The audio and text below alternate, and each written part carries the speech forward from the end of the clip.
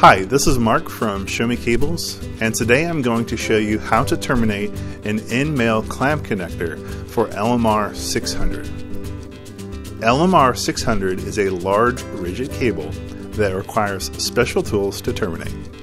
For today's installation, I'm going to need LMR 600, an end-male clamp connector, a soldering iron with solder, a wrench, and the specialty LMR 600 prep tool. To begin, insert the LMR 600 into the stripper. This will strip back everything but the center conductor.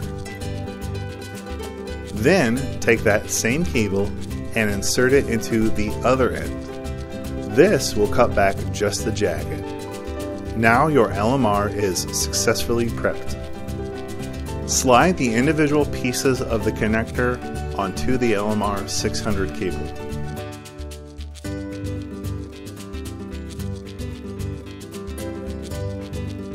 Once the O-ring is on the cable, peel back the braid.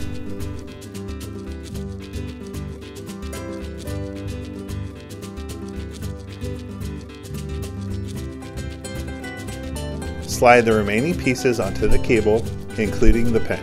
Using a soldering iron, solder the pin onto the center conductor.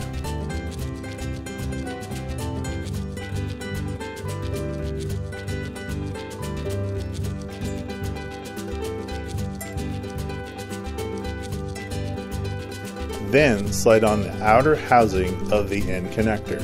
Using pressure, twist it onto the connector so that it slides all the way down so that the center pin is exposed. Hand tighten the clamping mechanism into the bottom of the connector.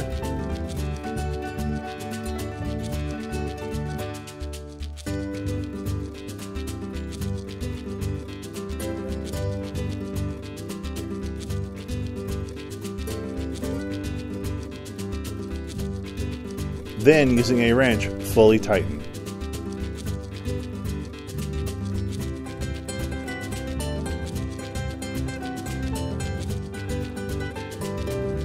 Tug on the connector to make sure it is securely attached.